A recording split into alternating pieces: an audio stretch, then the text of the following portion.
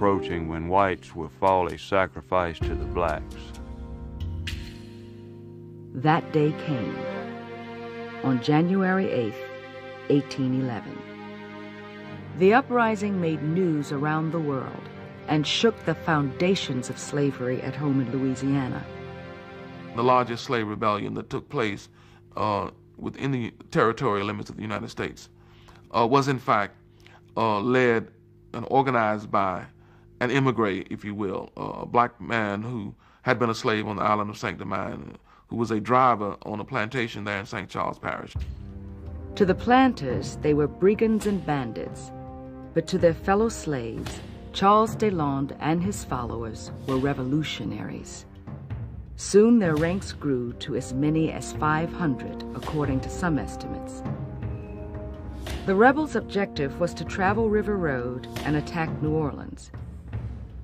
According to one of the slaves, once in the city, their goal was simply détruire les blancs, that is, to kill the whites. Less than a day's journey from their target, they were halted at Destrehan Plantation. We have been so happy as to meet the brigands. Their colors displayed in full arrogance, we rushed upon their troops, of whom we made considerable slaughter. Well armed, the planters' militia was joined by federal troops and artillery. Soon the fields and marshes were littered with the corpses of slaves.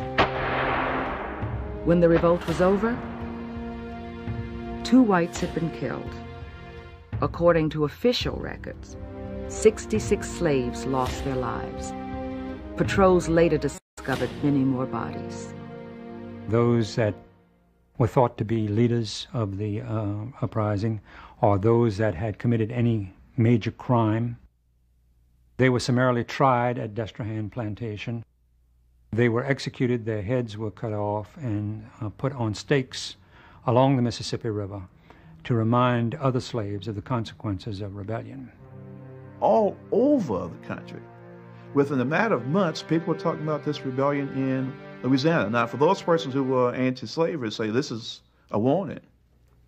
If you don't watch out, your slaves are going to rise up in rebellion, they're going to cut your throats. To those people, of course, who believe that slavery is very profitable, the solution was that it had to be made more secure.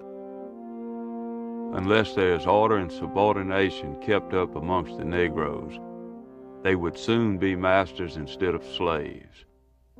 For though they are black, they have as great a propensity to command and be tyrants as white people generally have.